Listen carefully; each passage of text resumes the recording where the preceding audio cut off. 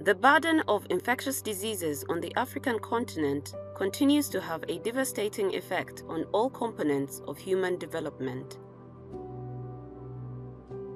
Uganda was one of the first countries in sub-Saharan Africa to report the spread of HIV. The first case of Slim disease was identified in 1982 in Rakai district. It was the beginning of an epidemic spanning more than 30 years. Uganda and other African countries were really going through a difficult period because of HIV and AIDS. A lot of young people were really dying in the prime of their lives before they even began to start on life's journey. And I recall being on Ward 4B in Mulago and seeing many young people just very sick and many of them dying.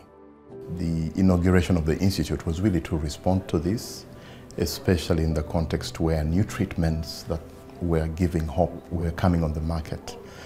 There was no capacity to deliver this treatment in Africa, so the Institute was put in place to begin to be able to do that. So IDI was set up by a group of academics from North America and Uganda, mostly from Makerere, with funding from Pfizer, the pharmaceutical company. HIV/AIDS was our first focal area, and the San Francisco AIDS Foundation was very active in the US in this area. The San Francisco AIDS Foundation, which sent people here to design and start up the programs. The ownership of the institute was transferred to Makerere University in 2004. After the formation of the College of Sciences in 2009, IDI became an integral part of the university's School of Medicine while retaining its status as a not-for-profit organization. The first step probably was to set up some infrastructure, even as the programs were designed and set up. Our first building was set up around that time in Mulago, and which housed the clinic and the training programs, which were the two initial programs.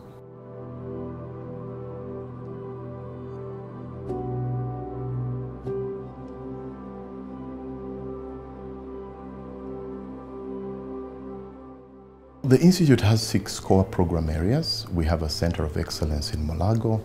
That Center of Excellence cares for about 8,000 people. It has experts in clinical management of infectious diseases, so that's one facet. We train, so we have a fully fledged training program where we equip healthcare workers with skills. We have a research program that focuses on African scholarship, make sure that we have African scientists who not only are just implementing ideas from our Western collaborators, but they're able to conceive and implement original work that has been done here in Africa. In order to address the increased need for direct delivery of comprehensive HIV services, the Health System Strengthening Program, formerly known as Outreach Program, was set up. It's the department or program that takes our work outside of the IDI headquarters and offices and goes out to work with establishments in the communities, in the districts, in the municipalities where we work, to bring services closer to where people are and work through our models of system strengthening to improve the lives of the people and the systems that we use to make services better. With the rise of new challenges, including emerging infectious diseases, there was a need to expand IDI's scope of work and support beyond HIV and AIDS. This led to the birth of the Global Security Program in 2018. So the Global Health Security Program was established to support the government of Uganda to prevent, detect, and respond to infectious disease threats and outbreaks. A lot of the work we've done has really been around capacity building to support government teams to respond to a large outbreak. But a lot of the other work we've been doing alongside has included things around policies and regulations that countries have. There's also work to continue the government of Uganda to track what is known as a National Action Plan for Health Security. So the ministries and departments that are relevant for health security identify gaps, but then make plans to close those gaps. And so we help to provide that support to see that all the gaps are closed so that the country is safer and more secure. IDI acquired a modern laboratory which is certified by the College of American Pathologists. It provides high-quality, internationally accredited services, including an important quality assurance role for Ugandan service providers and researchers. IDI has established a partnership with the Uganda Ministry of Health and the pharmaceutical private sector. This was done through the Academy for Health Innovation, which has become a platform to develop and evaluate wide-ranging innovations for rollout through IDI and government programs. The importance of having an innovations hub within IDI is that it allows creative thinking about problems that may be arising across other programs, but that cannot be addressed with the traditional funding pathways.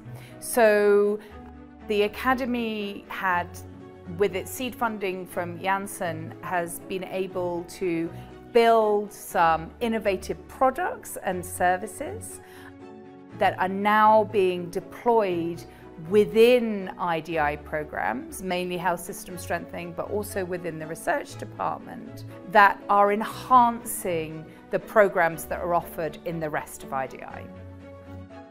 Over the past 20 years, IDI has evolved to become one of the leading implementing partners for PEPFAR and the US CDC. So in IDI, it's unique in a way that you have researchers, you have frontline healthcare workers in Kampala in our advanced clinic, and then you have the experiences that come through our staff who are based in the rural. So when you combine all that, I don't see any other institution which is privileged to be able to work in that interconnected nature whereby each department feeds into each other.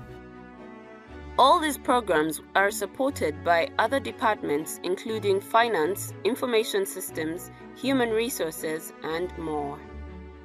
IDI currently provides specialized services in support of the Ministry of Health and other partners nationwide in over 52 districts.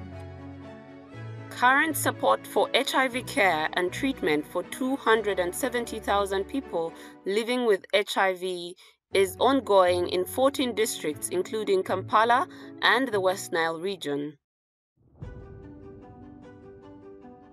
I think what we're most proud of is our contribution towards HIV epidemic control. So we want to have an HIV-free generation, and the Institute, through our 6 programs, has really contributed to this. Some of this is through things like medical male circumcision, putting individuals on ART, and also doing a lot of HIV prevention research. What I can say is that the Institute is responsible for between 20 and 25% of the oversight for national HIV care. So I think that's a solid contribution. With the opportunity that we got from USAID, we were able to roll out this USAID programmatic accelerated control of TB in Karamoja.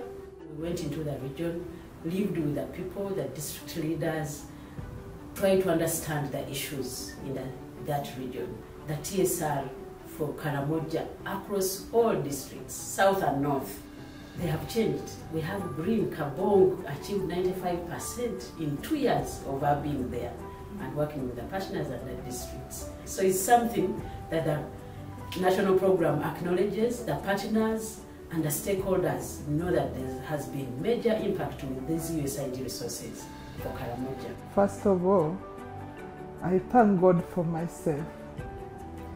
I was sick, my husband was sick, We were staying in Kamocha at my sister's place. When we came here, my husband was the first to be tested. After some hours, they also tested me.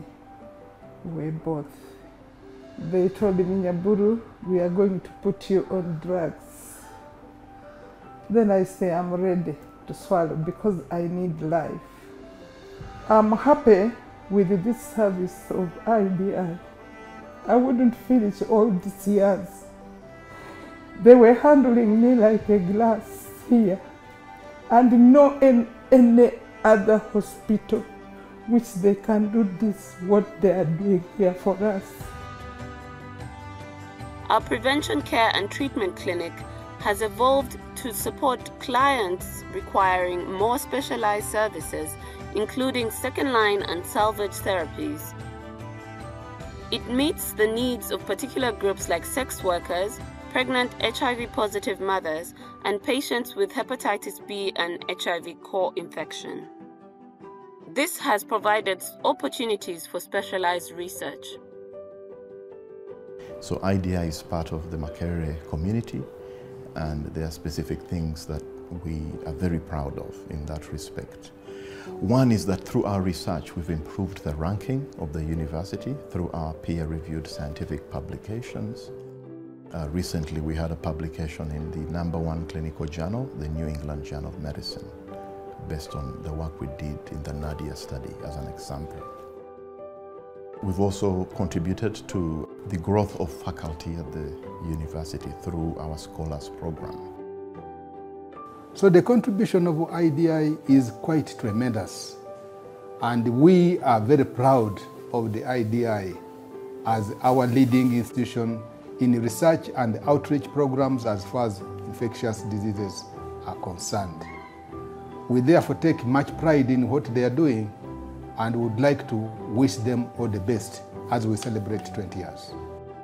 There are many people who actually have been trained in IDI or passed through IDI as scholars that now are actually in important leadership positions, and both internally and externally.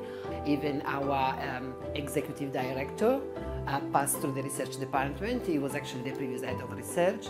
I can talk about myself. I started as a very junior person at IDI, and I grew up inside the department. But very many actually scientists, head of departments, professors in Makerere, they actually at some point been trained within IDI. IDI has the opportunity to take everything we've learned over the last 20 years and see how these lessons are relevant to the rest of Africa. So I call that the move to the regions, and I'm excited to say that we're already experiencing that move through one of our key grants with the Africa CDC. That grant is about COVID-19 vaccination and how we can scale it up. So IDI is working already in 5 regions of Africa to monitor how that scale-up is happening. I believe the lessons we learn from this project will enable us to establish partnerships that will take us to West Africa, Southern Africa, Eastern Africa, and other parts of Africa.